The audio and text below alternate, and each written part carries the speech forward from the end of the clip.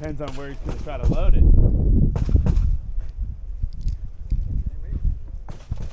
Knowing Kevin, he'd put this up his ass. Oh. But I don't know him as well as you do in that respect. We don't want to hear about camp stories. There is a Kevin that likes to have a dildo shoved up his ass.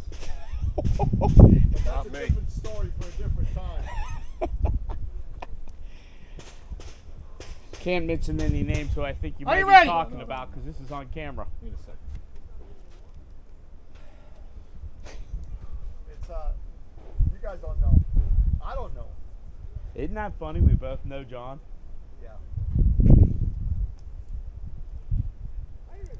What a Are you ready? small fucking world, bro. Stand by.